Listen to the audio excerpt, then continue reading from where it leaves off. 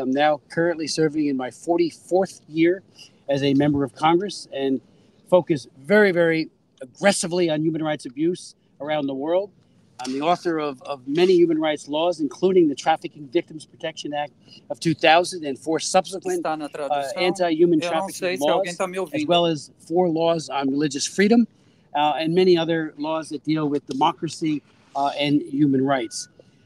Since late 2022, Brazilians have been subject to human rights violations committed by Brazilian officials on a very large scale. Documented or credibly reported rights violations in Brazil include the political abuse of legal procedures to persecute political opposition, including jailing opposition figures on spurious charges, violations of freedom of speech, media freedom, including persecution of journalists, the silencing of opposition media, banning of individuals from social media, thinly veiled censorship laws claiming to fight so-called disinformation, and many violations of the rule of law and judicial malfeasance.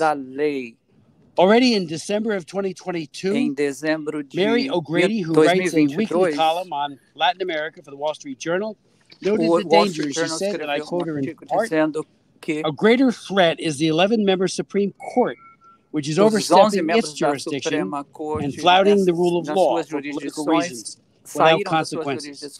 When the highest court becomes an ally of ideological and corrupt politicians, democracy is in grave danger.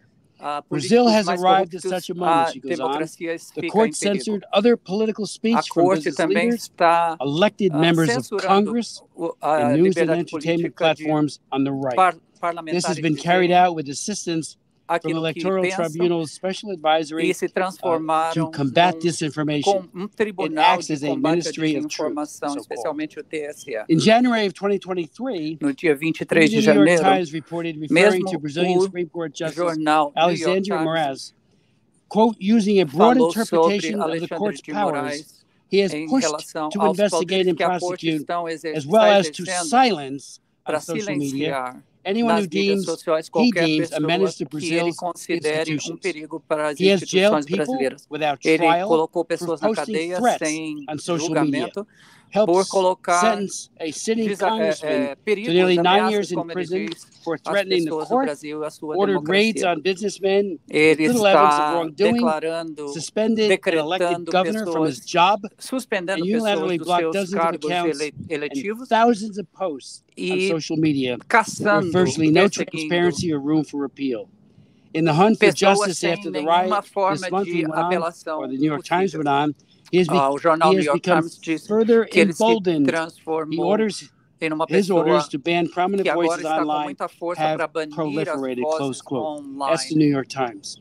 Many Brazilians have maintained that concerns regarding these issues have become much more serious since January 2023, and that such violations have greatly undermined democracy, freedom, and the rule of law in Brazil. As chairman of the Global Human Rights Committee, I am committed to supporting internationally recognized human rights in Brazil and to conducting oversight on the response of the U.S. government to these violations. I will chair a hearing on human rights abuse in my subcommittee in the coming weeks. What I see in Brazil today, above all, in the investigations of the Supreme Court Justice Moraes, is called rule by law, the opposite of rule of law. Rule of law is supposed to put aside law outside of politics, so that the same laws apply equally to all people. Rule by law, in contrast, means that while some forms and procedures of law are maintained, the law is used selectively as an instrument of political power. There is vast evidence that this is exactly what is going on in Brazil today, where investigations, inquiries, media bans, content removal orders are used to single out the opposition to President Lula. I am preparing legislation that will address these issues. We will call it the Brazil Democracy, Freedom, and Human Rights Act, and I hope to be introducing it very shortly. We will hear now from Brazilians, including elected officials, that I believe their position and responsibilities as elected officials make them a truly valuable source of insight into the situation porque in eles Brazil. têm uma Uniquely informação qualified to ou várias present informações the concerns específicas de of quem the está people vivendo of toda Brazil. essa perseguição no And Brasil. we will be joined, I believe, by Congressman Ronnie Jackson as well, who has expressed he's a rear aqui admiral for estou 25 years está of me naval acompanhando service, a o member of Congress from the great state of Texas. He's in congressista total Ronnie solidarity Jackson with what we're do doing Texas. today, and he should be coming along. E ele He's vai not here chegar yet. aqui But I daqui a would like pouco. to Mas eu introduce gostaria de Eduardo apresentar Bolsonaro, a member of the Chamber of Deputies Eduardo of Brazil, Bolsonaro, for any comments that he might have. dos parlamentares congressistas brasileiros.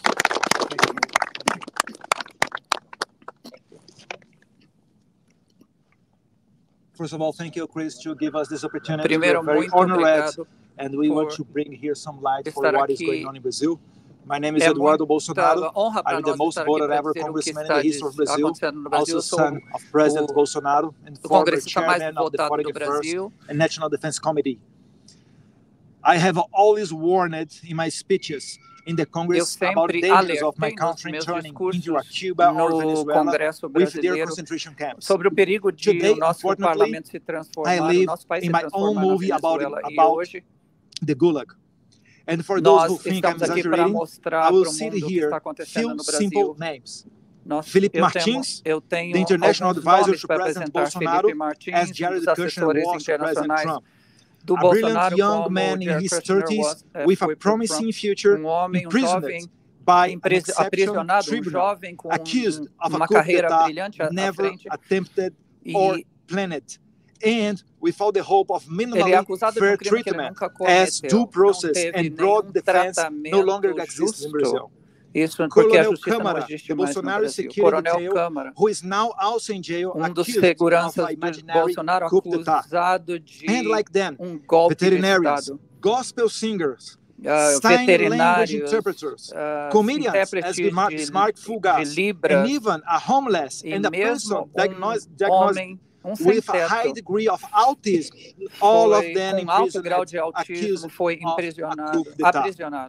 It's very clear that all this oppression and cruelty is just a step towards the ultimate goal to imprison my father, the president who dared to put the interests of Brazilians first. O meu pai. My father is now prosecuted and slandered in the most various ways. As meu pai tem in sido every perseguido de tyranny, várias formas. the Como limit em of the toda ridiculous tirania, no longer exists. a ideia And de he even faces the o regime accusation da of lei having não committed existe. the Ele não é terrible acusado crime de, ele é of acusado de disturbing a whale. ter That's not a joke. cometido crime He's criminally charged muito for passing by cruel a whale on a jet ski. de And the most impressionable thing is the complaint was made by Lula da Silva's environmental minister. This is more ridiculous than what Trump charged. Than what Trump is having as charged here in the United States. My father is also accused of attempting a coup d'etat when he was no longer president. The judiciary, appointed by the Communist Party in power, want us to believe that my father waited to leave power, and when he no longer had the armed forces under his command, attempted a coup d'etat with elderly and unarmed women, all of these thousands of kilometers away from Brazil. When my father was on vacations in the United States. Going to the end, they want us to believe, Mr. Chris Smith, that women, elderly ladies, and all kinds of ordinary citizens, unarmed, are a danger to the rule of law. And those violating the rights and fundamental guarantees are the saviors. Ladies and gentlemen, these stories are not something that someone told me. We are living this right now, and with not even a single word from Biden administration, State Department, or any governmental authority from the homeland of democracy, the United States of America. The dozen colleagues that are following me here Os colegas que estão comigo hoje vão contar sobre situações terríveis. O Brasil não é uma democracia mais. Muito obrigado. I'd like to now introduce Gustavo Geyer, who's a member of the Council of Deputies.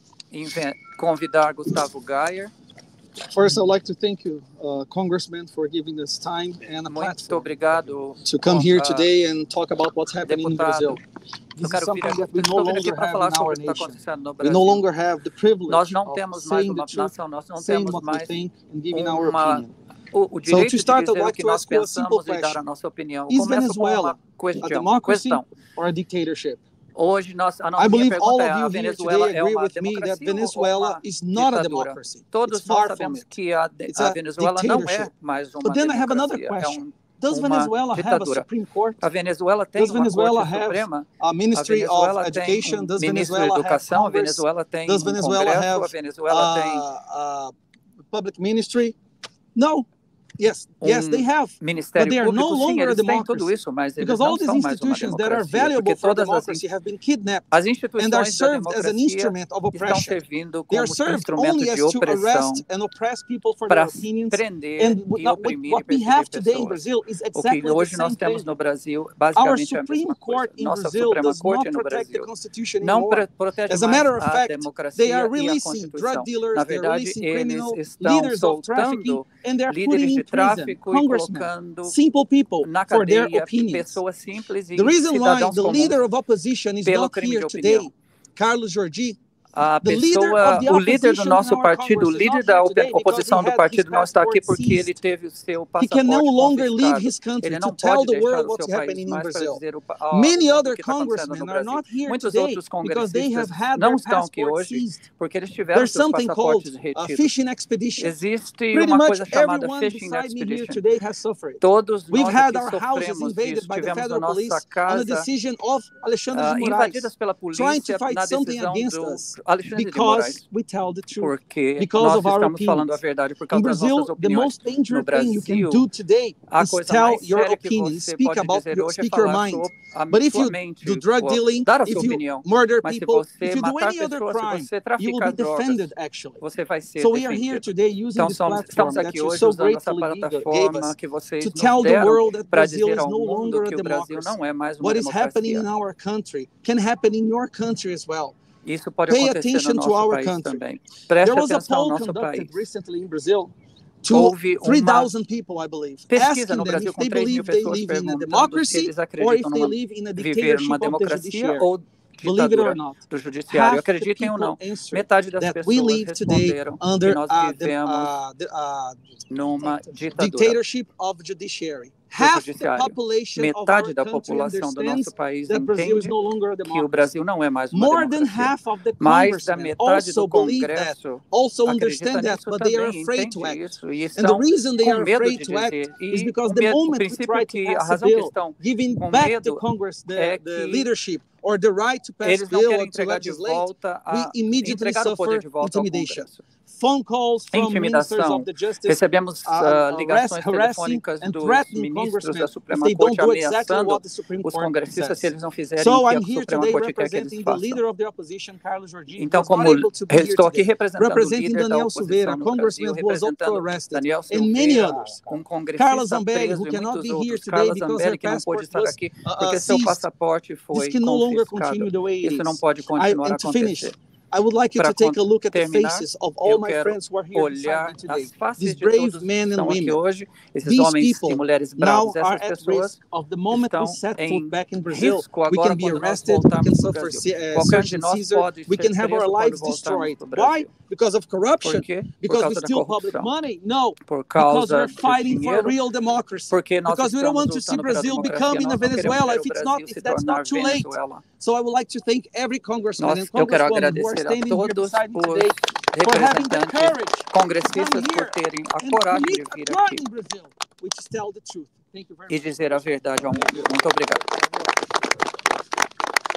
Gustavo, thank you for that very, very powerful, as well as you, Eduardo, as well. Very, very powerful witness, and for standing up for the people of Brazil. You know, we stand in solidarity with the people of Brazil. Pessoal da live, eu vou parar. Então, eu estou vendo muitos de vocês dizendo que está muito misturado. Eu vou parar a tradução. Depois eu explico para o Paulo, ok? A member of the Chamber of Deputies of Brazil. Thank you, Chris. Thank you in the name of the Brazilian people for this opportunity we have here to speak up, to say what is going on in Brazil more freely than we can do in our own country, unfortunately. Thank you, America, for the long-standing relationship with Brazil. The United States of America is the largest democracy in the Americas.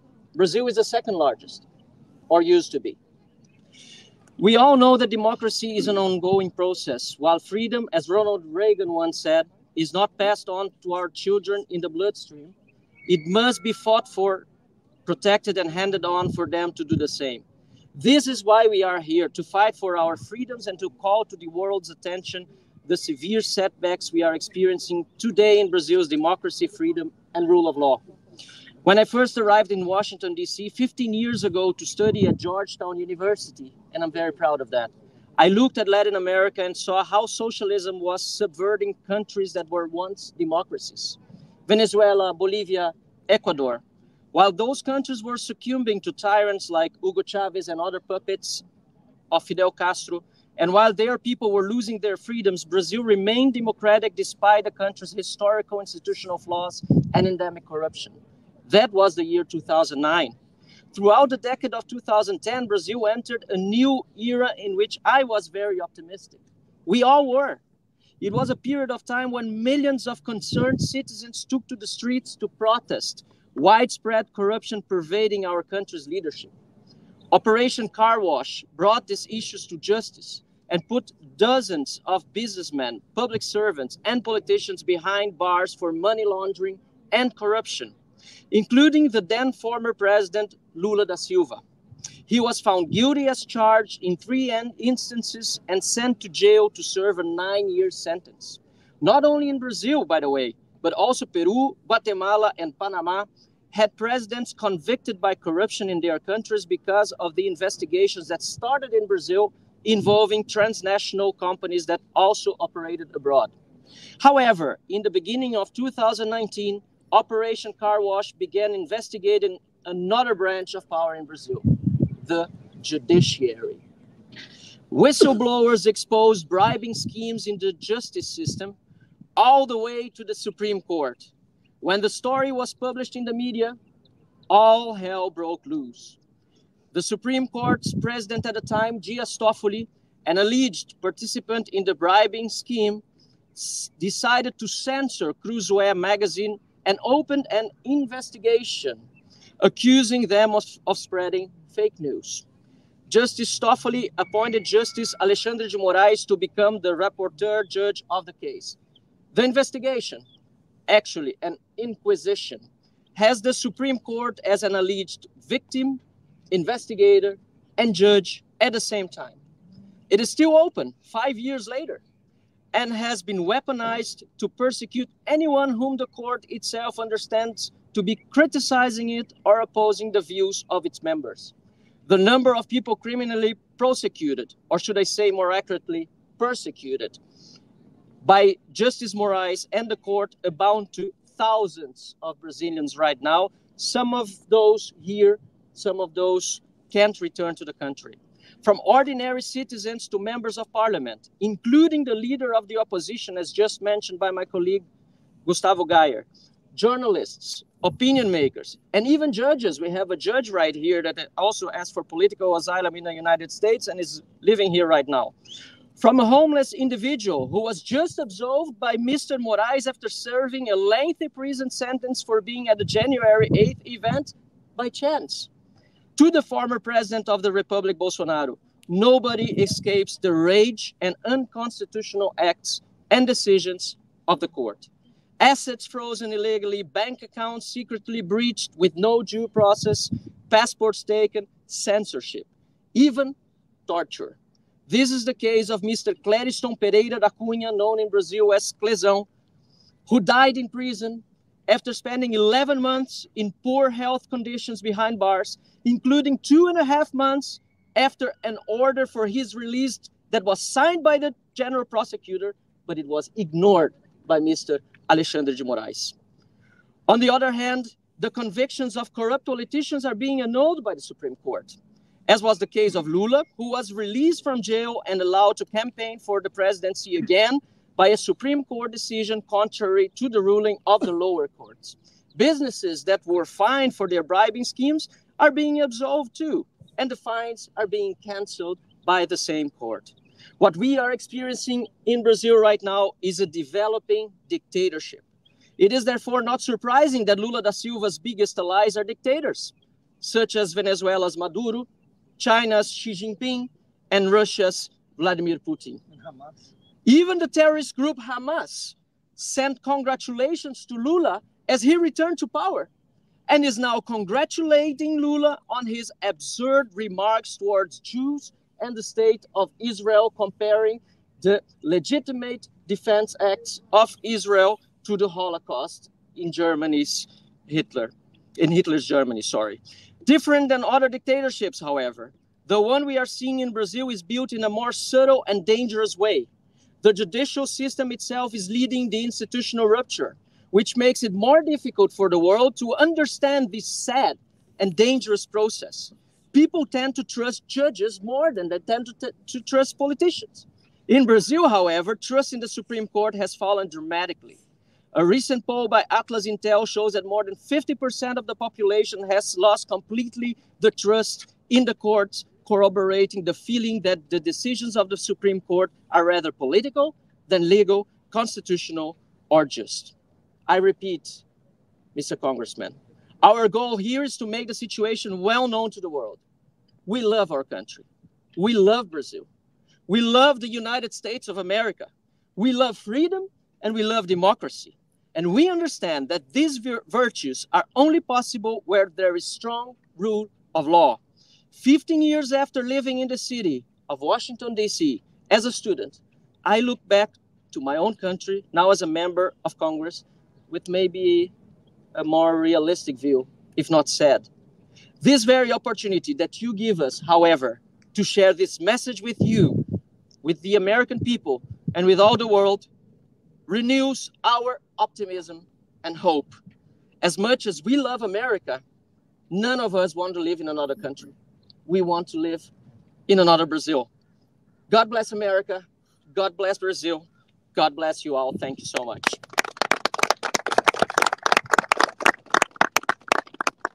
Marcel, thank you for that very eloquent defense of the people of Brazil and for speaking so boldly, as you all have, a message that needs to be heard by Congress, by the White House, by the State Department, and frankly, by the world. So thank you so very much for that. Paulo Figueiredo, an independent award-winning journalist who is, we have met and we've spoken, and I've learned so much from him. I want to thank him for being here. Paulo, the floor is yours. Thank you. Thank you. How's everyone doing? It's a beautiful, It's a beautiful day here in the capital and a historical day for Brazil. So I want to express my gratitude to Congressman Smith. You are a true champion of the human rights and a friend of the Brazilian people. So I would like to ask for a round of applause to Congressman Smith. He is unbelievable. He's unbelievable. He renews my faith in this country. Ladies and gentlemen, I stand before you as a living testament of Brazil's democracy crisis. Until 2022, I was the most watched political journalist in the country during prime time on cable TV. At that time, I also had 5 million followers across various social media platforms. Then, overnight, my social media was blocked in Brazil, my Brazilian passport was canceled, and my bank accounts were frozen by order of the Supreme Court Justice Alexandre de Moraes. 10 days later, under Lula da Silva, the Brazilian Department of Justice launched an investigation against the network I worked for, Jovem Pan, whom you all know, which then fired all the conservative commentators, including my colleagues, Marco Antônio Costa and Gerson Gomes, who are actually here in the audience today.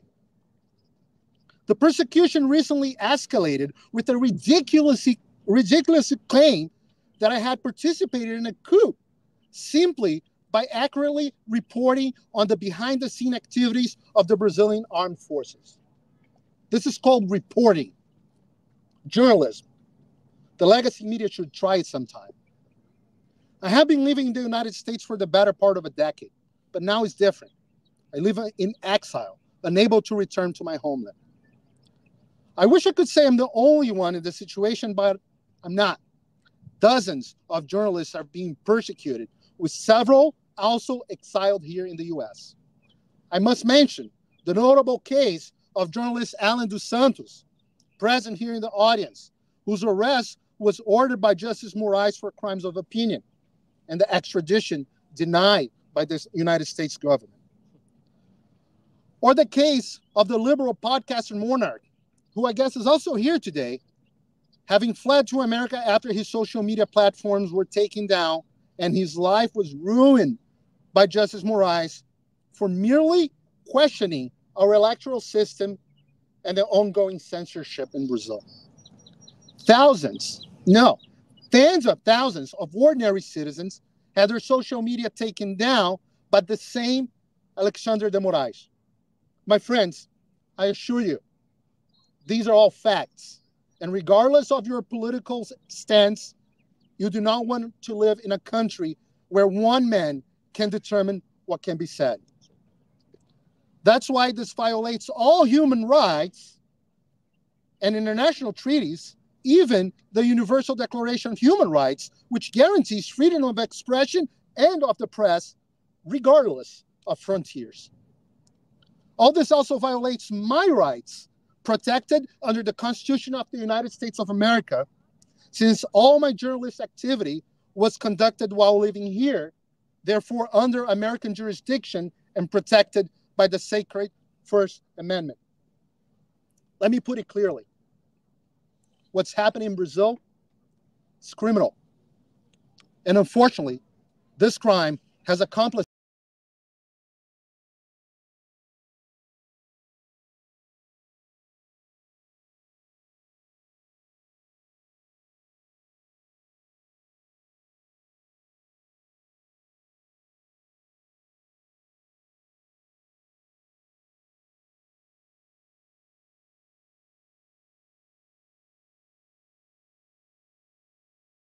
interfered in the Brazilian election to guarantee the election of Lula da Silva. Even now, friends of George Soros and the Foro de São Paulo in the Democratic Party seek to silence our voices. And how did Lula da Silva repay all these good services provided by the Democrats? He has antagonized every single American interest globally, aligning Brazil with Hamas, Venezuela, Cuba, Russia, Iran, and of course, China. Under his leadership within the BRICS, Brazil has actively working with China towards ending the dollar's dominance as the international trade currency. This must end. I urge the United States Congress members to exert their oversight responsibilities to promote the American geopolitical interests and to restore the inalienable human rights given to all of us by our Creator. As this country's founding fathers so well described. This is what we ask for. God bless America. God bless Brazil. Paulo, thank you so very much. And thanks for reminding us of what Lula has done since taking office. I chair the China Commission. I've chaired 99 congressional hearings on human rights abuse by the People's Republic of China, by the Chinese Communist Party, and especially under Xi Jinping, where he is actually committing current day genocide against the Uyghurs. And then Lula, when asked, does nothing but fawn over Xi Jinping. Ditto for Maduro, ditto for Cuba. And of course, it is very discouraging when the president of a country compares, not discouraging, it's outrageous, as you have pointed out, compares Israel and what they're doing against a terrorist attack by Hamas. Yes. And I would remind everyone to not just look at what they do, read what they say. The Hamas Charter of 1988 makes clear that they want every Jew dead. It couldn't be clearer. And they want the evisceration of Israel itself. And yet he compares, Lulu that is, compares what they're doing to defend themselves against Hamas to be equivalent to the Holocaust. That is outrageous. So thank you for reminding us of that. Our final speaker will be... We are sorry as Brazilians to hear our president could say so. Such absurd. Andres Martinez Fernandez, who is Senior Policy Analyst for Latin America at the Heritage Foundation, and who will speak now. Thank you. Thank you, Congressman. When I was approached by the congressman to engage on these issues, what we're seeing in Brazil, I was eager to accept because what we're observing is a very dangerous decline in the basic fundamentals of democracy and human rights in Brazil. And unfortunately, it's not getting attention. And I think the scope of this, obviously, we've heard, but the attendance that we have here from these prominent leaders in Brazil coming all the way here to highlight this challenge underlines the gravity of the situation in Brazil. So I thank all of you and Congressman for highlighting this issue. Unfortunately, what we're seeing in the case of Brazil is a very dangerous but not new trend for Latin America and the world, in which we see the criminalization of dissent and opposition, the use of state power and judicial prosecutions to silence dissent and to empower a certain ideological or leading ruler, and that's what we've seen time and again throughout the region. And as some have pointed out, in Venezuela, it took that country down the path of crisis, and I worry that we are seeing a similar tendency in Brazil, and certainly what we're seeing, what we've heard from these speakers, aligns with that severity of this concern. And for those who think that this is going to be this kind of politicization of judicial activism is limited to just a few opposition voices, this is going to expand beyond that, and we're already seeing that with new actions going after independent NGOs, which are well respected in this city, including particularly Transparency International, which has been targeted by investigation at the Supreme Court for highlighting some of the abuses that they are seeing, some of the malpractice in the judicial system in Brazil. That has been rewarded with a special fishing expedition, as some have highlighted, in Brazil against that organization. So this is something that I hope we see more attention from the media and from outside of just the right of center bloc, because this is really an issue that addresses and impacts the broader freedom of speech and political rights in a country which is the largest, economically speaking, in Latin America, and has very, very significant implications for the United States. We've already heard some of the challenges that we've seen as far as the current leadership in Brazil not aligning with the United States, working in many instances at cross purposes with the United States and U.S. influence in the region. But despite that, we've really seen silence from the Biden administration. And if anything, a praise for the current government. We saw Secretary Blinken very recently down in Brazil praising the government for its actions on workers' rights and environmental rights, but no mention of the endangerment of political.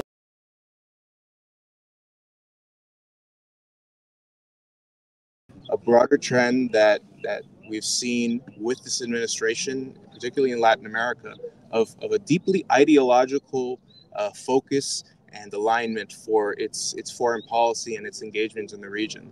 So, I mean, you could be assured that if we were seeing a fraction of what we're seeing in Brazil, if we were seeing that in Argentina under President Milei or any other conservative government, the United States would have by now issued numerous statements and unleashed sanctions to respond. So this is a situation that merits response from the United States to ensure that we do not see Brazil go down a dangerous path that it's treading on currently. So I thank you once again to everyone for coming here and highlighting this, coming all the way from Brazil, and also to Congressman Smith for highlighting this issue. Thank you. Thank you very much. Any questions from the press?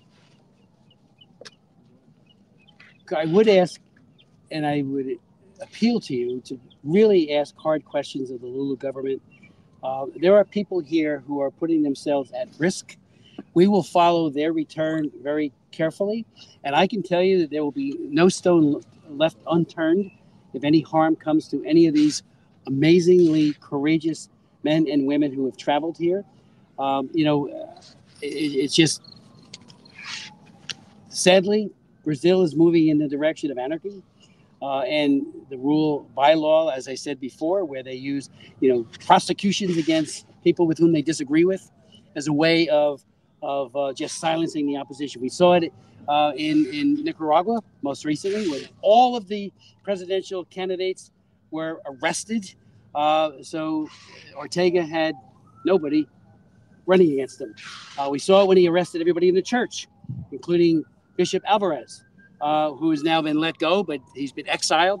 So what I'm saying is that we are going to be following this very carefully, and it's not just me, and it will be bipartisan. And my hope is that the administration will join us. These men and women are men and women of courage and of great valor, and their words need to be heard. So please investigate, I say to the press. Thank you very much for coming.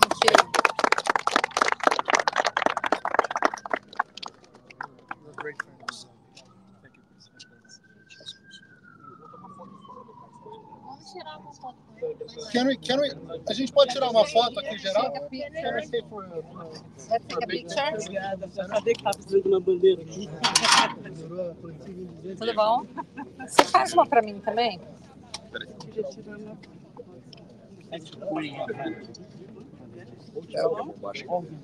Acho que o púlpito representa, né, cara? O púlpito representa.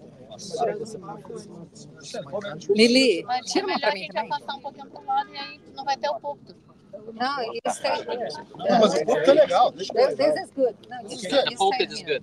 Yeah. I don't want to block it. Not blocking.